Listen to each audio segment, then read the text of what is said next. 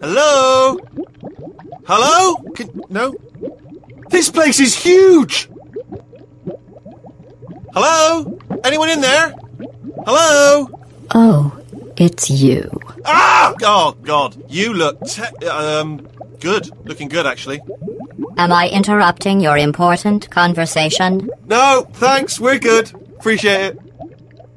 I can't get over how small you are. Once testing starts, I'm required by protocol to keep interaction with you to a minimum. What was that? Luckily, we haven't started testing yet. This will be our only chance to talk. Oh, brilliant. Thank you. Great. For the sake of this test, I will pretend to be your partner. Yes! Follow me. You're going to love this. Might as well, give you the tour. To your left, you'll see some lights of some kind. Don't know what they do, but very sciencey anyway. That isn't science. There is a box part here. Probably got some electronics in there. And there's a flat bit. Not sure what that is, but noted. Anyone says to me, is there a flat bit? Yes, there it is. You're the type of show-off who only shows off really stupid things. What was that? Here, come and have a look out the window. It's good.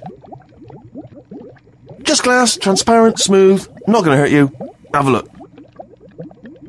Just have a look through the old window. It's interesting. I think you won't regret it. I promise. All right. Oh, wow, good. I didn't think that was going to work. And nothing. I hate you so much. What's happening your side? Anything?